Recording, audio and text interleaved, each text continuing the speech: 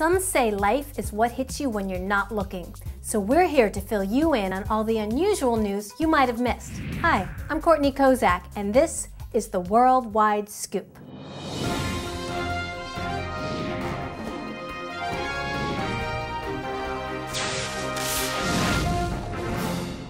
Our first story is about a creature that's terrorizing swimmers across America. Forget sharks, piranhas, electric eels, or even leeches. We're talking amoebas.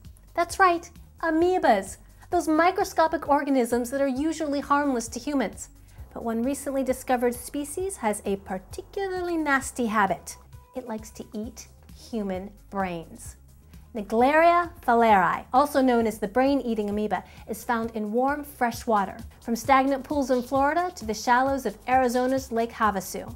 It has already claimed 6 lives in the past year in the United States, with the victims slowly losing their minds. Literally. There's no truly effective cure, so scientists recommend that if you're going to go for a swim, go for a short, cold one. On a slightly larger scale, and perhaps even more nightmarish, are the vampire moths of Siberia, which were recently spotted fluttering westward into Finland and beyond. These winged bloodsuckers actually puncture human skin for their meal, although scientists say that the moths prefer to dine on the tears of cows and other large mammals. If you are bitten by a vampire moth, there's no cause for alarm. According to Dr. Anders Kukkonen of the Helsinki Institute of Entomology, you'll simply experience swelling and a slight ache for a few hours. And there have been no reports of any victims turning into vampire moths. Yet. Finally, we reported a few weeks ago on the toxic effects of birth control pills on the world's waterways. As we noted, scientists studying fish in America's Potomac and Shenandoah rivers discovered, and I quote, abnormalities in which both male and female characteristics are present within the same fish. Well, last week a group of fishermen in China made an even more startling discovery: a fish with human breasts.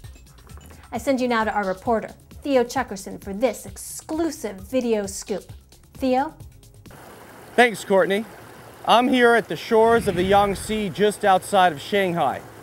Fishing is generally prohibited here due to the high concentration of pollutants found in the water.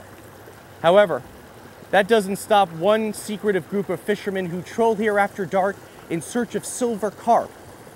But what they found here last Thursday night is something they'll never forget.